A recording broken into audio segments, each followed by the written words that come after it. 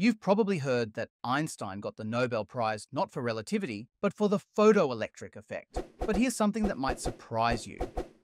Even though it was the 1921 prize, he didn't actually receive it in 1921. Why not? And when did he get it? Despite getting strong nominations from Max Planck, Einstein could not get his Nobel Prize for general relativity, his most important work. This was largely due to extremely critical remarks from other members of the Nobel Committee. The situation was further complicated by Einstein's unclear nationality. Due to the growing anti-Semitism, he had previously denounced his German citizenship and was not even in Europe in 1921 to receive his Nobel Prize. Established by Alfred Nobel, inventor of dynamite, the Nobel Prize honors those who have conferred the greatest benefit to humankind. First awarded in 1901, the prize includes a gold medal, a cash award of approximately $1 million, and enormous prestige. The Nobel Prize is arguably the most prestigious international award. The Nobel Prize for Physics is usually announced in October. The preparation starts a year before that. For the 2025 Nobel Prize, the first step was taken in September 2024. At that time, the Nobel Committee sent letters and messages to luminaries, asking for their suggestions for the following year's prize. The deadline for submitting suggestions is the end of January of the year of the award. A few months go by while the committee deliberates and consults with experts outside the committee.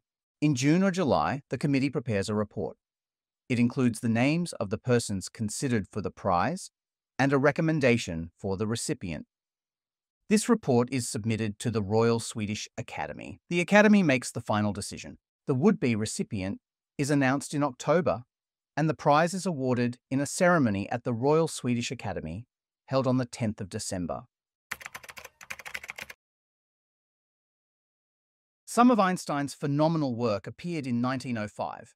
That year, in fact, is often called the Annum Mirabilis, or the Miracle Year, for Einstein. He submitted at least 5 papers in that year, all of which have become classics. Most of the papers were written in his apartment on the first floor, located in Bern, Switzerland. And wonder of wonders, he did all the work at a time when he did not have an academic position. He applied for quite a few positions earlier and was denied. Then, in 1902, he accepted a job as a technical expert at the patent office in Bern. During the Annum Mirabilis, he was still working there. Einstein's 1905 work was not immediately recognized by the scientific community. Even in 1907, when he applied for a position at the University of Bern, his application was rejected. He did not get an academic position until 1908 and did not attend an academic conference until 1909. The position he obtained in 1908 was not a permanent one. His first permanent position was at the University of Prague, where he moved in 1911. Then, in 1912, he was offered a professorship at Zurich, which he accepted, and moved back to Switzerland. Soon after, he was approached by people from Berlin with the idea of membership in the Prussian Academy of Sciences. He accepted the position in December 1913 and moved to Berlin on the 6th of April 1914. During all these turbulent years, Einstein's name started appearing in the Nobel nominations. The first person to nominate Einstein for a Nobel Prize was Wilhelm Ostwald in 1910 for his work on special relativity. Ironically, Ostwald had rejected Einstein's application to join his research group nearly a decade earlier, in 1901. By 1912 and 1913, Ostwald was no longer alone. Several others, including some Nobel laureates, had also nominated Einstein for the same reason, his groundbreaking theory of special relativity. Although there was some experimental confirmation of Einstein's famous mass-energy relation, it was argued that the evidence was not compelling enough to merit a prize. But by then, Einstein had published his general theory of relativity, and the tables had turned. Einstein had become a household name. This is not an exaggeration. Indeed, his fame spread outside the circle of physicists, even to lay people. The turning point came in 1919, when Arthur Eddington's famous expedition confirmed that starlight bends around the sun, just as general relativity predicted. Unsurprisingly, Einstein was nominated again in 1920 for general relativity. Now let's jump cut to 1921. the year Einstein apparently won the Nobel Prize.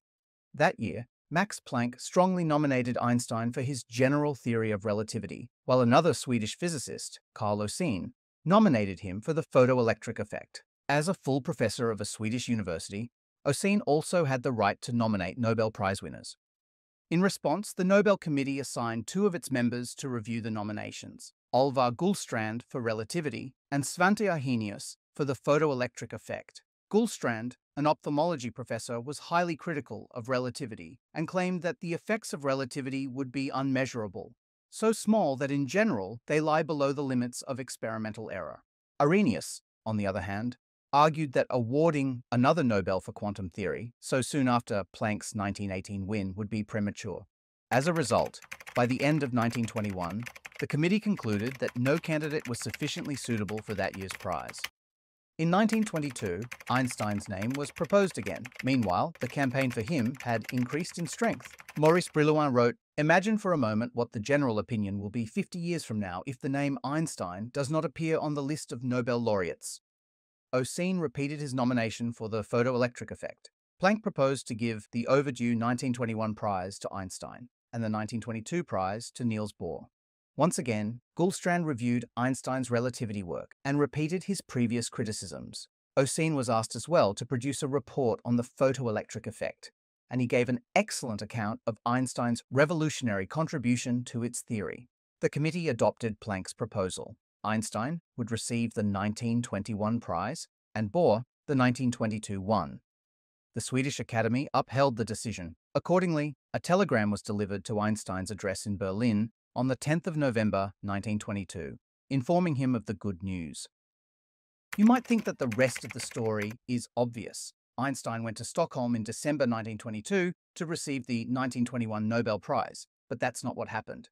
When the Nobel telegram arrived, Einstein wasn't even home. He and his wife, Elsa, were en route to Japan by ship, and he wouldn't return until March 1923. So obviously, he did not go to Stockholm to receive the prize that December.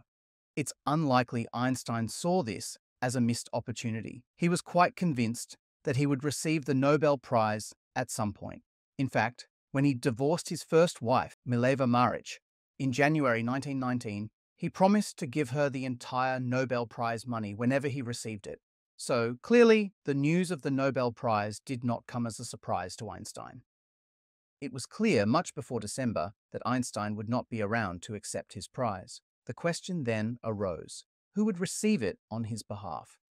Usually, when a recipient is absent for some reason, the person who represents him or her at the ceremony is the ambassador of the recipient's native country to Sweden, residing in Stockholm. So now a battle of sorts ensued, the bone of contention being, what was Einstein's native country? Born in Ulm, Germany in 1879, Einstein was originally a German citizen, but in 1896, he renounced it by paying a 3-mark fee, becoming stateless for 5 years, before gaining Swiss citizenship in 1901. At the time of the Nobel announcement, he was traveling on a Swiss passport, so naturally, the Swiss ambassador seemed the right choice to accept the award. However, this is not the story without a twist. In 1922, Einstein was in Berlin, a member of the Prussian Academy of Sciences. That position was available only to German citizens. The matter did not end there. The German Ministry of Science asked the Berlin Academy to clear up the citizenship issue. The Academy sent its report on the 23rd of January 1923.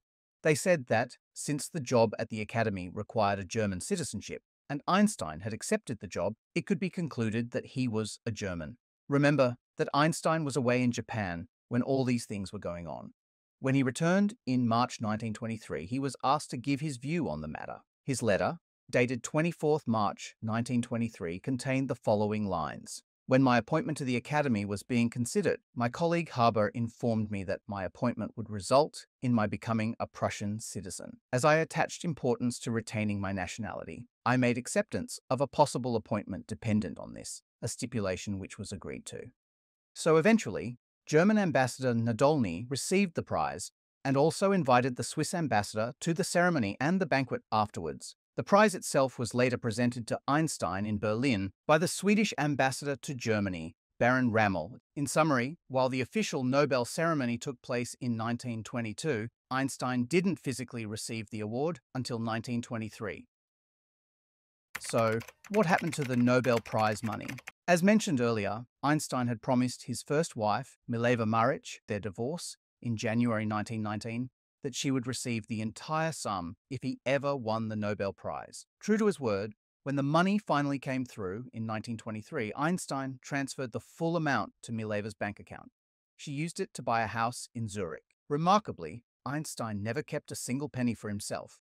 Was Einstein hurt for no mention of relativity, then or ever again, in the circle of Nobel Awards? Probably he did not care. The fame came to him anyway, even if the money slipped through his hands. As for the prize itself, or awards in general, it's likely he didn't place much importance on them.